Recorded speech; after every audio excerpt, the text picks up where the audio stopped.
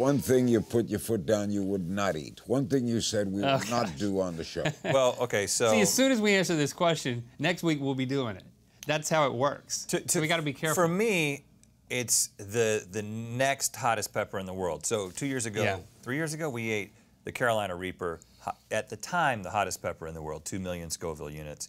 Some doofus in North Carolina, of all places, has now bred a new one that's called Pepper X, which is apparently 3,000 Scoville units. They genetically engineer these things. Yeah. All right, so what was it like to eat it?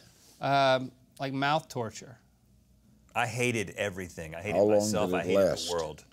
Well, we didn't eat or drink anything to help with the pain for the first 10 minutes. But 13 hours later, he was in the fetal position on a couch, still in... See, that's something. Waves of pain, not worth it.